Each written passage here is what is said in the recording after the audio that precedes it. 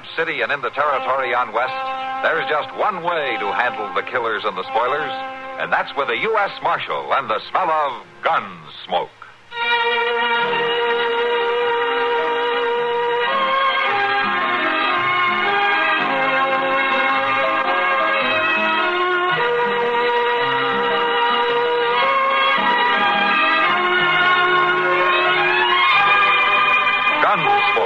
Starring William Conrad, the story of the violence that moved west with young America, and the story of a man who moved with it. I'm that man, Matt Dillon, United States Marshal. The first man they look for and the last they want to meet. It's a chancy job, and it makes a man watchful and a little lonely.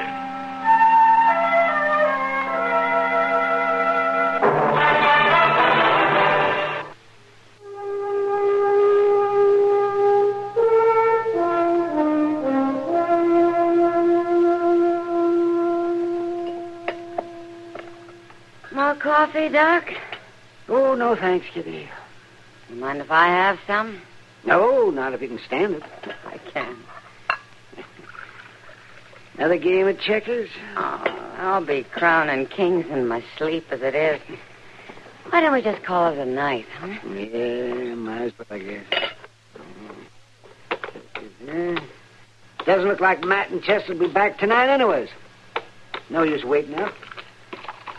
You worried about him, Doc? What do you mean, worried? About them? Yeah, of course not. I didn't really expect them before tomorrow anyway. Or even the day after. Well, it's a long ride to Hayes City.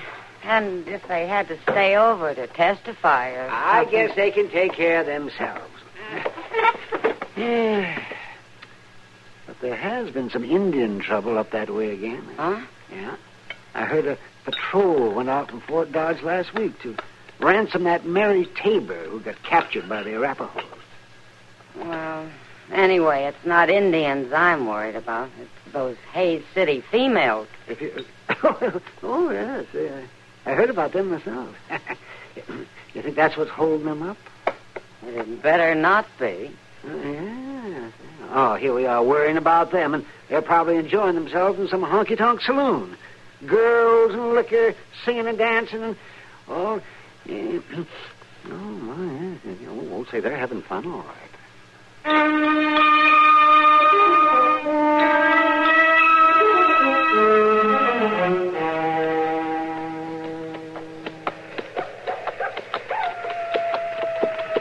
Mr. Dillon, you reckon that's a coyote singing? That sounds like a coyote, Chester. Yeah, but it might be an Indian. Yeah, it might be. What's the matter? Are you worried? No, sir. Just kindly dry.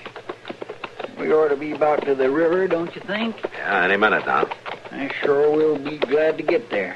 Oh, I ain't complaining, you understand. And you was perfectly right not to camp back there at them rocks. Well, the horses need water. Yes, sir, I said I ain't complaining. You was right to come on to the river, even if it is pitch dark. Only thing I declare I could eat me a buffalo, hide, hoop, and horn. But I'll settle for bacon and biscuits. Wait a minute, Chester. Yeah, looks like we're going to have company at the river. Sure enough. They got a campfire going. Reckon it might be Indians? No Indian ever built a fire that big, Chester. Yeah. What do you think it could be way out here? Only one way to find out.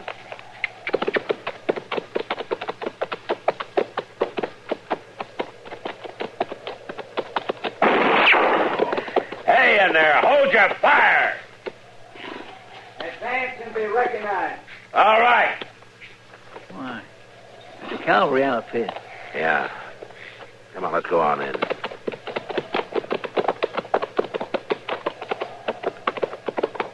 They got guards posted out. Must be expecting trouble. Ain't very many of them. Must be transport crew. Look, they got a wagon over there. Mr. Dillon, look. What? Ain't that a lady over there by that wagon? Well, if it isn't, the cavalry's got a new uniform. Marshal Dillon, Chester. Sergeant Cromwell. Hello, Sergeant. Howdy. Sorry about that shot, Marshal. Yeah, as long as you didn't hit us. Who's in charge, Sergeant? I am, Marshal. Lieutenant Dake. Lieutenant, I'm Matt Dillon. This is Chester Proudfoot. And you? I don't remember seeing you around Dodge, Lieutenant. I only been at the fort about a month, Marshal. I see. Yeah, we've got to know the sergeant here pretty well. He's been our boarder, you might say, a few times. I sure can't recommend accommodations, though. Oh, now there. What's that cooking? Oh, buffalo steaks. You hungry? Well, now. We got our own food, Sergeant. Yeah. Well, there's plenty for everybody, isn't there, Lieutenant? Yeah. Yes, of course. Join us, Marshal. Glad to have you. I'll just go tend the horses, Mr. Young. All right, Chester. You're a long way from Dodge, aren't you, Marshal? Yeah, we delivered a prisoner to Hayes City, and we're on our way back. I don't have to ask you why you're out here. That's Mary Tabor over there, isn't it? So you know the story. Yeah, I heard a detachment had gone out to ransom her from the Arapahoes. Yeah. We had that wagon loaded with trade goods to buy her back. Guns and ammunition included. No? They took it, of course. You got the girl. Only because I insisted the exchange be simultaneous. They brought the girl, we rode away and left the goods. Otherwise, we'd all been dead. Oh, why? Why, they'd have turned on us the minute they got their hands on them guns, Marshal. Well, I've always heard the Arapaho deal fairly. I wouldn't trust any Indian. Or anybody else, huh? What do you mean? That shot you had thrown at us. Just ordinary riders, coming in with enough noise for a regiment. It was only a warning. We got reason to be cautious, Marshal. Those Arapaho you trust so much have been following us ever since we made the exchange. How do you know? We've seen sign. Even caught a glimpse of a scout on the horizon a couple of times. They're out there all right, just waiting a chance to take her back. Why would they wait until you're only a day's ride out of Fort Dodge? Why wouldn't they jump you right there in their own country when they had the advantage? You're only a small detachment. Small is right. 8 men, that's all they'd allow me. Uh-huh. That makes you nervous, doesn't it? Marshal, I know there's somebody out there in the dark right now. Have you scouted since making camp? Certainly. Do you mind if I go out and take a look around? I got guards mounted. I'll handle them. Suit yourself, Marshal. Thank you. You're new out here, aren't you, Lieutenant Dake? I've been commissioned over 2 years. This is your first tour on the plains, though, huh? What are you insinuating, Marshal? Nothing, Lieutenant. Nothing. But it's always better to know what you're facing. Sometimes you find you have nothing to be afraid of. You mind if I take Sergeant Cromwell with me? Go ahead. Thank you.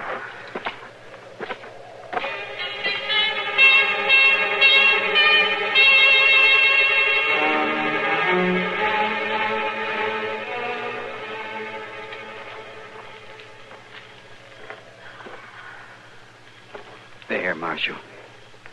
Yeah. He brought his horse down the water. Well, I'd say that he stopped at that clump of willows over there. Probably.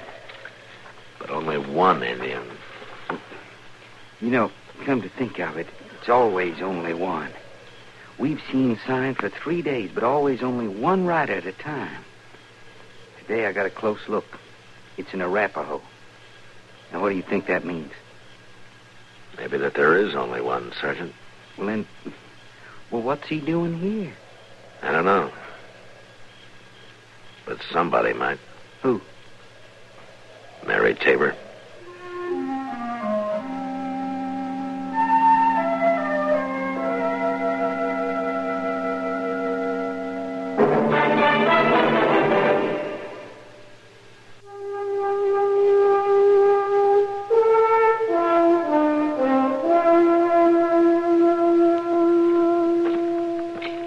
Oh, there, Mr. Dillon. I saved you some of this buffalo steak. It's mighty good. Thanks, Chester. In a minute, huh? Well, Marshal? You were right, Lieutenant. At least there's one Arapaho out there. A scout, of course. Maybe. Anyway, I don't think one man will try to attack 8, now 10 of us. Nevertheless, I'll keep my guards posted. Sure. Lieutenant, I'd like to talk to Mary Tabor, if you don't mind. Yeah, go ahead if she'll talk to you. She won't to any of us. Of course, I suppose she's been through a lot. Go ahead, try. Thanks.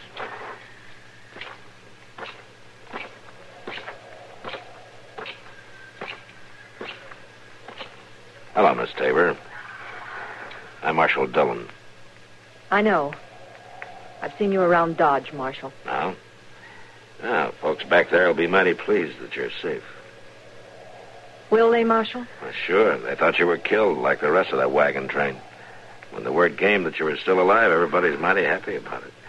Your father got together that wagon load of goods. I noticed he didn't come out himself. Well, it's a hard trip, ma'am, and he's not too young, you know. Besides, only 8 men were allowed to go into the Arapaho camp. Look, Miss Tabor, your father isn't wealthy. It took almost everything he had to stock that wagon. I'm sorry, Marshal. I don't know what's wrong. They'll all be glad to have you back, Mary. I didn't know. I was afraid maybe they'd think... You know what they think, how most women are treated. It wasn't like that with me. It wouldn't matter if folks understand how it is. Do they, Marshal? They say so. But I've seen how they look at women who've come back. I did it myself, and I know what I was thinking. But it wasn't like that with me. I swear he didn't touch me. He? 2 eagles. The Arapaho brave who bought me. Bought you? But you were captured by the Arapaho, weren't you? No. It was Cheyenne attacked the train. Killed everybody but me and 2 little boys. We rode all night, and then we came to the Arapaho village. And they sold me there. I guess they sold me because I was so much trouble and so worn out. They took the little boys with them to raise as warriors, I guess. And this Arapaho, 2 eagles, bought you. For 10 horses. Well, he must have valued you highly. That's a good price. But he didn't touch me, Marshal. I swear it, never in all the 2 months. He treated me fine, just like the rest of his family. Tell me, Miss Tabor, would he have any reason to follow you? Follow me? Yeah, now, here. Well, you think he's the one they've been seeing? I don't know. I'm only asking if there might be a reason for him to do it. I don't think so, Marshal. I don't think so. Well, thanks, ma'am. And don't worry about the folks in Dodge or your father. He's going to be mighty glad to see you. Thanks, Marshal. Sure. Marshal? Yes, ma'am? That Indian out there, they won't hurt him. No, ma'am, not if they don't see him.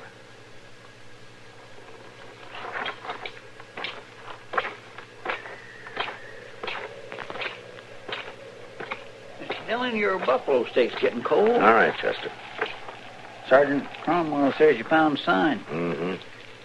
Oh, well. One Indian can't make too much trouble, can he?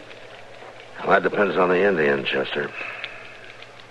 And why he's here.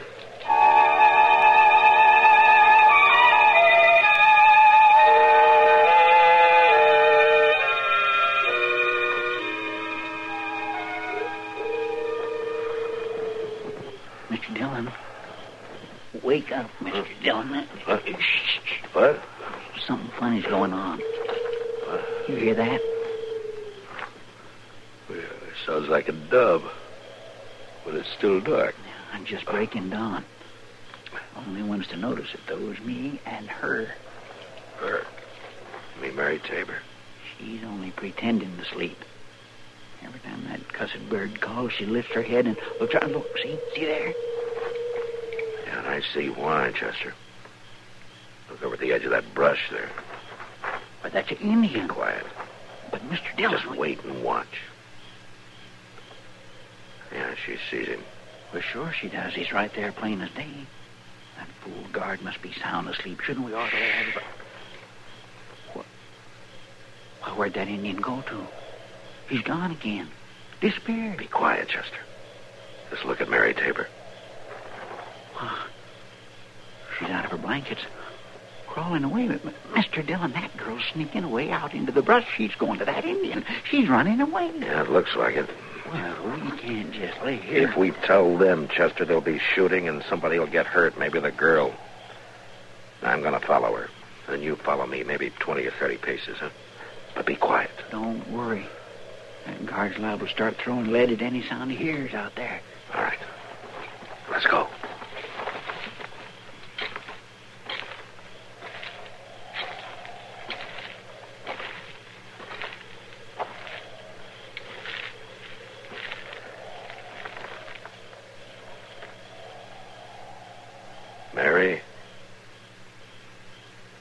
Mary Tabor.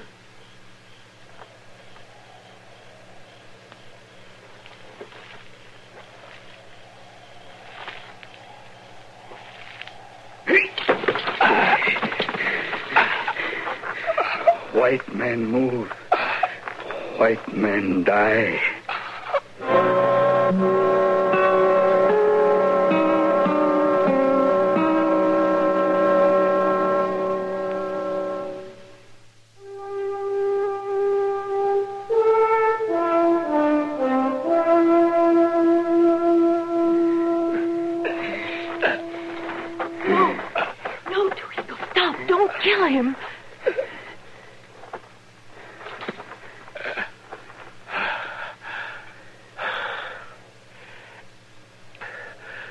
Thanks, Mary. It's Marshal Dillon. He's my friend. Friend. Hold it, mister. I'm right behind you. You let him go or you're a dead Indian. No, please, don't shoot. Then tell him to drop that knife and leave Mr. Dillon loose. Two Eagles. Let him go. Friend. Friend. All right. You just keep him covered, Chester. Yes, sir. Now, maybe you better explain this, Mary. Well, I just had to talk to him, Marshal. I had to see that nothing happened to him. If those soldiers had seen him, or if he tried to come into camp. So this is Two Eagles, huh? This is the man who bought you. Yes. Well, he's young. Yes. And he's handsome. Yes. And he's come to claim his property. It's not like that. I told you it was never like that. I know you probably won't believe it. I know the lieutenant never could, but he's a good man, Marshal, gentle and kind and good. Do you believe that? Maybe. What do you mean? He's an Arapaho.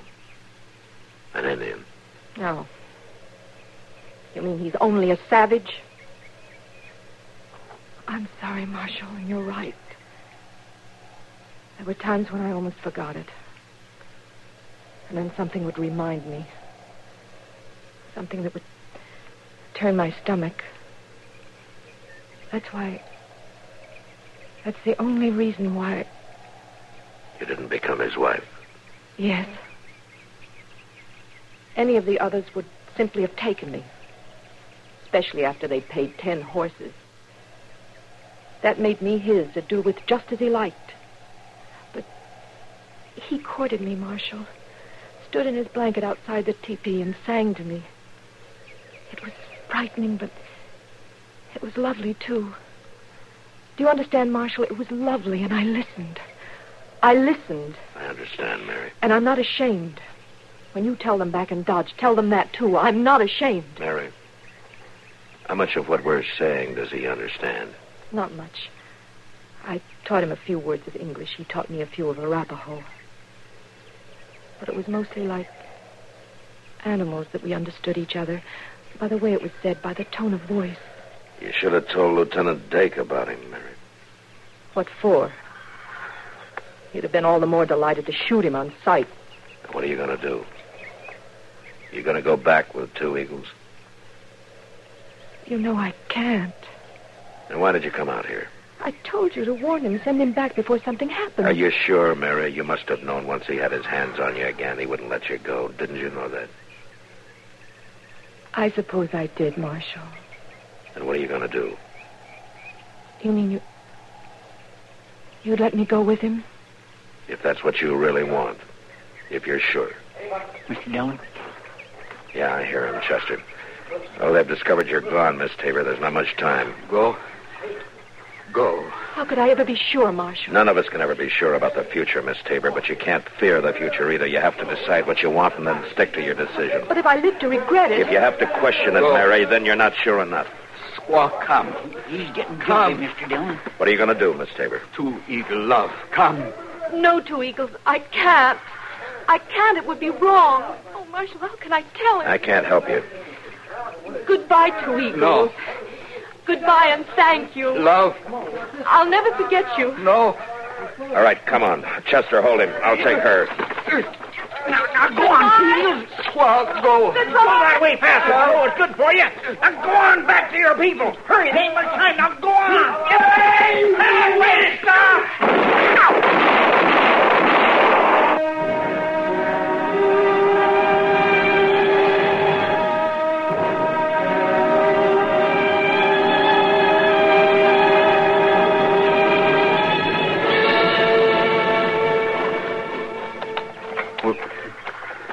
Ran right at us, man. I don't know what he thought he could do against 8 men, though. It's almost like he wanted to die. I understand, Sergeant. He must have been crazy to follow you all this way. But you never know about Indians. Don't you worry, miss. There's nothing more to fear. Your ordeal is over. We'll be in Dodge by nightfall. Thank you, Lieutenant. Here, let me help you on the wagon.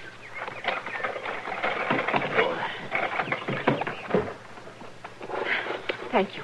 I'm sure once you're safely back in Dodge, we'll be able to make you forget all this. I'll make it my personal project to help. Before long, the whole thing will be just an unpleasant nightmare. Will it, Lieutenant? Why, well, yes, of course. Excuse me. All right, men, ready to move out? Yes, sir, Lieutenant. We'll be ready to move out in just a minute, Marshal. All right, Lieutenant. Get your gear together.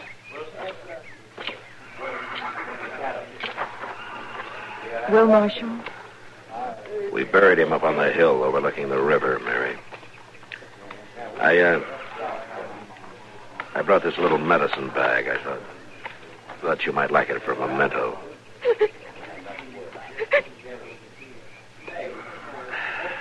Maybe it all happened for the best, Mary. Someday it'll be forgotten. Will it, Marshal? Will I ever again find a man who loved me that much? That I don't know, Mary. That I really don't know.